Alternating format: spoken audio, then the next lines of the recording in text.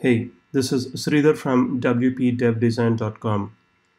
Tikiboom is out with his latest video in the series of Can It Be Done with Beaver Builder, in which he shows how this tab system in Airtable's website can be built in Beaver Builder. In this screencast, I want to show how the same thing can be done in Oxygen. So we'll first create a new page. And I'm going to start with a blank slate without any header or footer. So I'm going to select none to inherit from.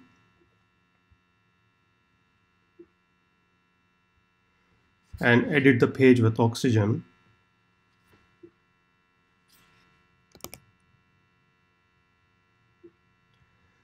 So what we're going to do is first create a section, and inside that we're going to add a tabs element. And since everything is Flexbox and Oxygen, it makes it really easy to switch the order in which the tabs appear, the titles appear, and the content appears. So first I've added a section, and now I'm going to add a tabs element.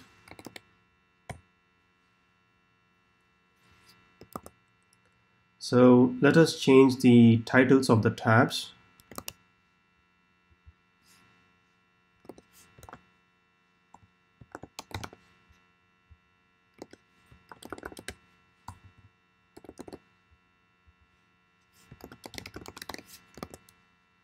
Yep, it's the other way around.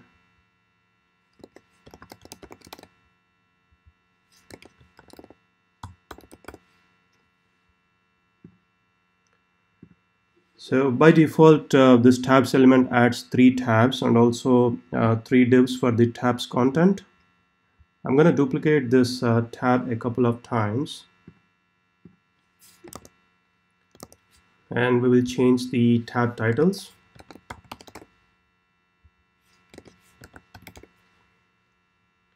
Okay, so now next thing I'm going to do is to duplicate the tab content a couple of times. Okay.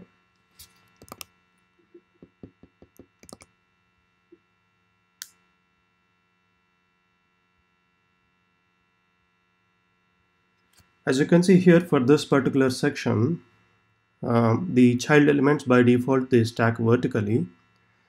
I'm going to click on this button to set this to be horizontal. So we can't really see much, but the tabs is here and the tabs content is right now on the right side. So what we want is for this tabs entire tabs div to move to the right, and we can do this by setting the order of this to 2.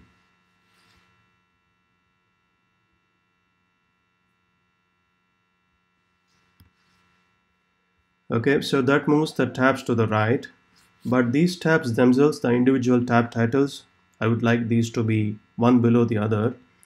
So with this particular tabs div selected, I'm going to click on this button to stack the child elements vertically, one below the other, like that. But what we should have on the right side is not just the tabs, but also the heading and a text link. So what we are going to do is to add a div, and inside that I'm going to add a heading, a text link, and then move these tabs inside the div.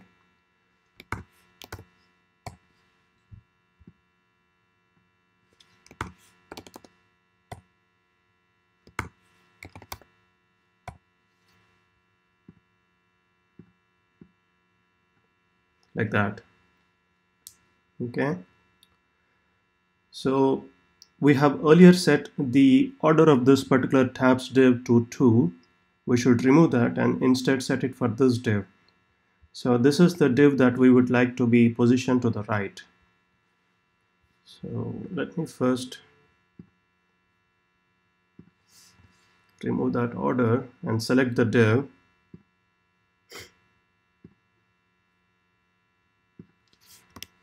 And set it like that.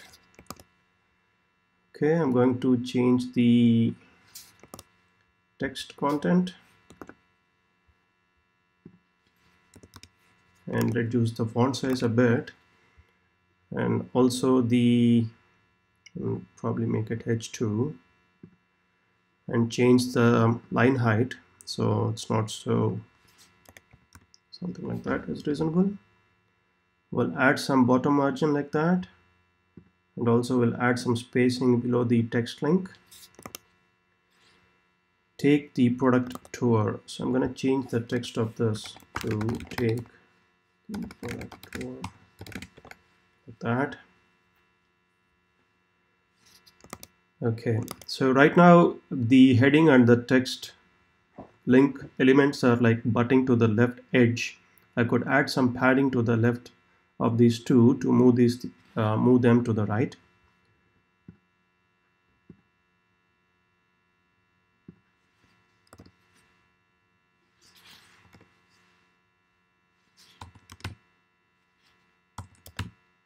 Okay, so let's use 19 pixels of padding at the left like that. Okay.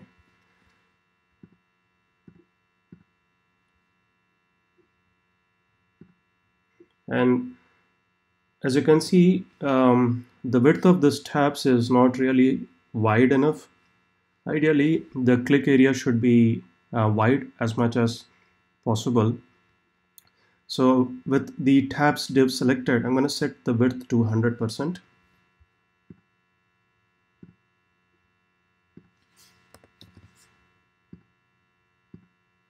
Cool. Okay, so let me select the first one, and this is the tab content. So with this tab content, first tab content div selected, I'm going to add a image element and change the image to this particular one, and we don't need the text anymore, so I'm going to delete that and repeat this process for the other 4 tabs.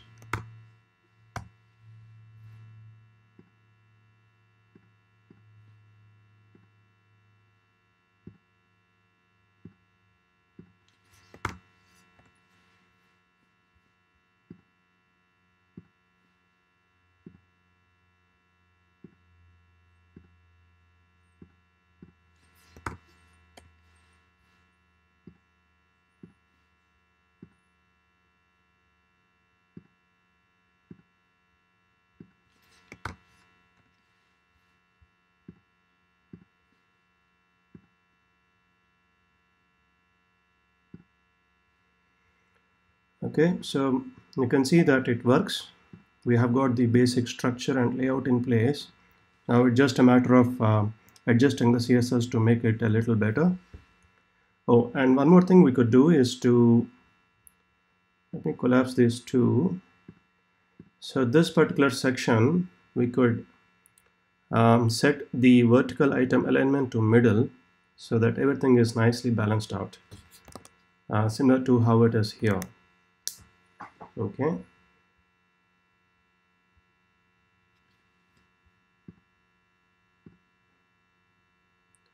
And we could also reduce the width of this right side area to something like 260 pixels. We'll just use 300 like that. Okay. And if you notice this sample site that we're trying to recreate, the images have a rounded corner and also like a border or a box shadow. So let us try to inspect that and use the CSS from here.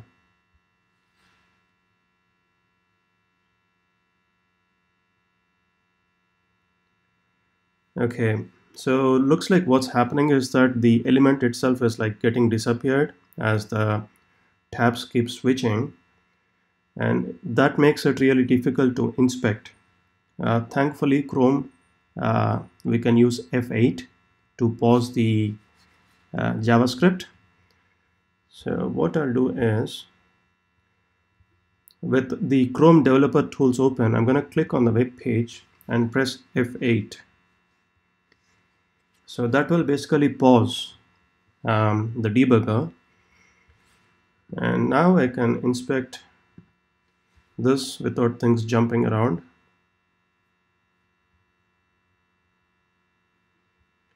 Okay, so we see a border radius of 6 pixels and a fade up in custom animation and a box shadow.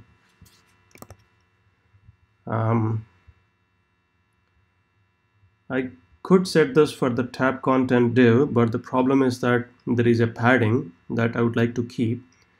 So I'm going to use that particular CSS on all these images inside the tab content. As you can see, the tabs content have this particular class, and this class is present for all the other tab content divs as well. So I'm going to copy that and select the body element and add a code block.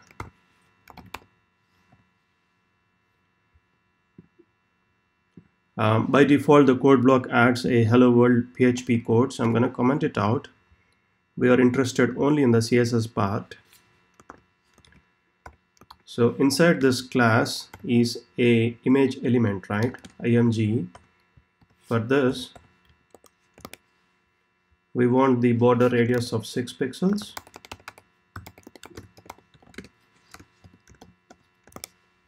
And also this particular animation.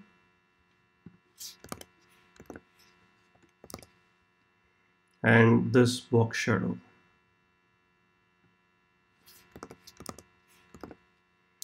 Okay. Now we have specified the name of the animation as fade up in, but that is not really existing anywhere. So if I click on this particular helpers.css on the reference site, it jumps to that particular CSS block. So I can copy that and do a search for it. And we jump to the place where it is defined.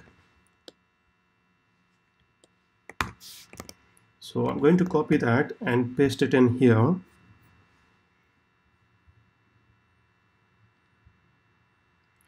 And you can see that the images now have the rounded border as well as the box shadow. And also when I switch, it should have a smooth transition, like a fade up in animation that we have applied. Okay, cool. So what we can do next is to, let me get rid of this. Okay, we're done with that. For the active tab, we could set a background color and set a border radius. So I'm going to select the active class, and for the background color, I'll just make it a light blue, for example. And let's set a border radius of 10 pixels. Okay. Cool. So I'm going to save it and take a look at this on the front end.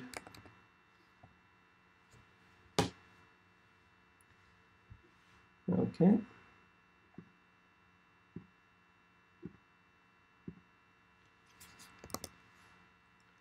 I think that should be it for the, oh, there is one more thing we forgot. We forgot to add these icons for the text. So let's go back to the grid, and inside this tab element, I'm going to add a icon element.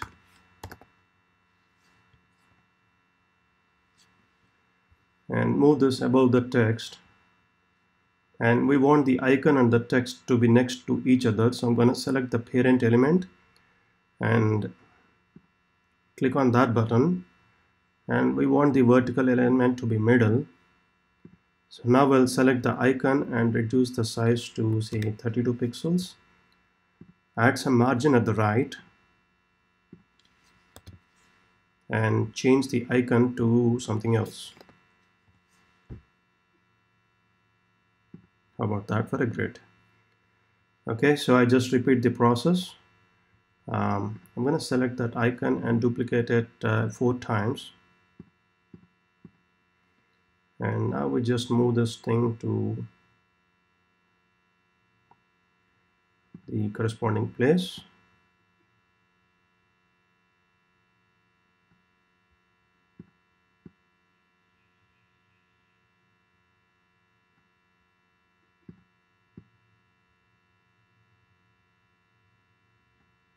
Okay, so for the calendar, I'm gonna look for calendar and select that icon.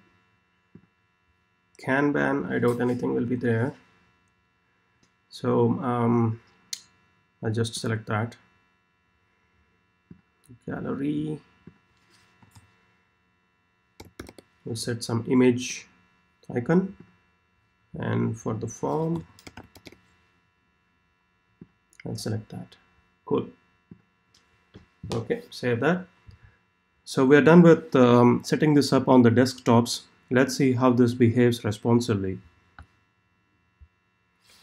I'm going to select the second breakpoint, 1120 pixels and below, and it looks okay.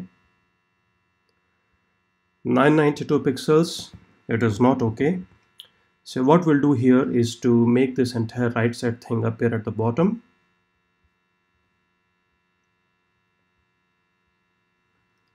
So I'm going to select this section and set the child elements to stack vertically like that.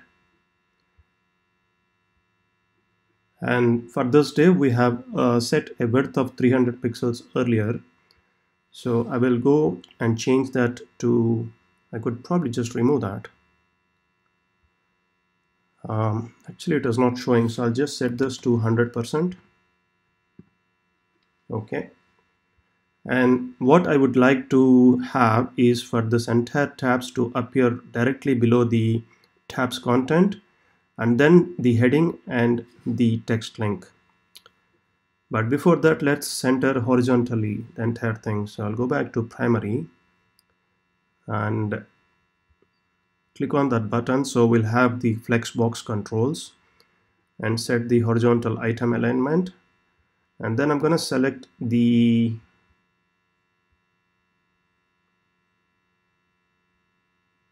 tabs div and repeat the process.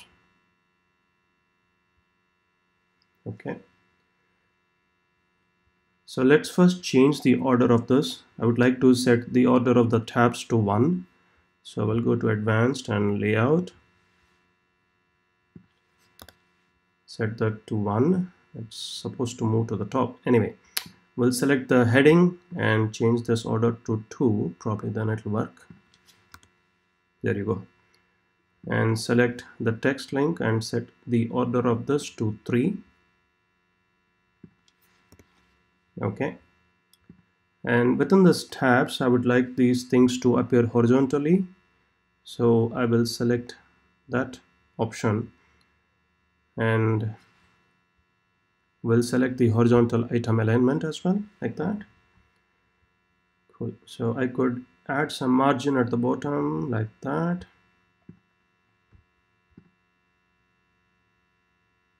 Okay.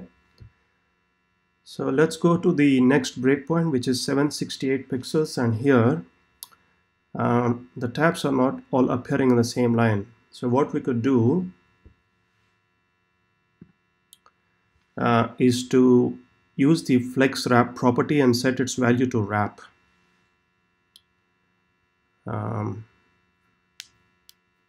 So they should be stacked horizontally, but they should wrap. So I'll go to advanced, layout, and flex wrap as wrap. Okay.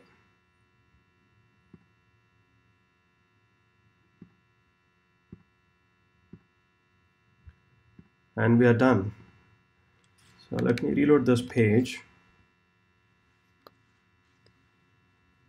and let me start reducing the width. So at a certain width, the tabs will appear at the bottom like that, and they'll start wrapping. So everything is nice, clean, and accessible. Okay, so I hope you found this tutorial helpful. Bye for now.